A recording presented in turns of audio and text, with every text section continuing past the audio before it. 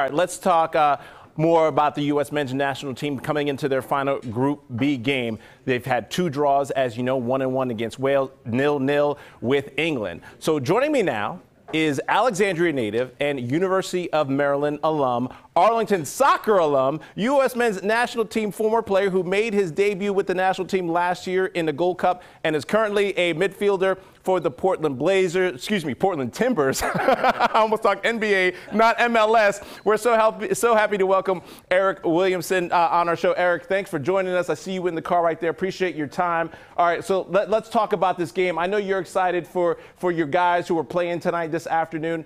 Tell us how you see this match will shape up to be in your opinion. I mean, this is the biggest winner-go-home game yet. You know, it's 3 games in the group. They had 2 that were, fell their way. And I know that they're going to go out, full guns blazing, fully ready to go to win this game today. Well, we've talked about the USA and their lack of goal scoring in this tournament. They only have 1 goal that came in the first game against Wales, courtesy of Tim Weah. What do they need to do to get the offense moving? Yeah, I think they need to get an early goal, a goal that will force Iran to come out a little bit, force them to play and expose themselves a bit. And once they do that, we're good on set pieces. We could do a little better there, but I know that they'll go out and get a goal and they'll force Iran to come out a little bit and they'll expose them and get a couple more after that.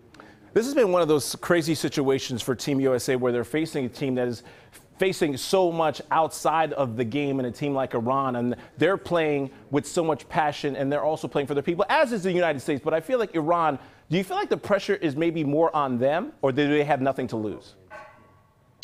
I think it's more on the U.S. The U.S. has a strong team. We know that we can go, and we want to be in the knockout stage. We want to be some of the top talents in the world, and I think pressure's on us. They have a little bit of pressure, knowing that they're dealing with some stuff in their country and a little bit of stuff there. But I know that the U.S. wants to make it out the group. They want to show the world that we're here to play. We're not just a country that, soccer's not our first sport. We want to make it the first sport and be one of the strongest ones in the world.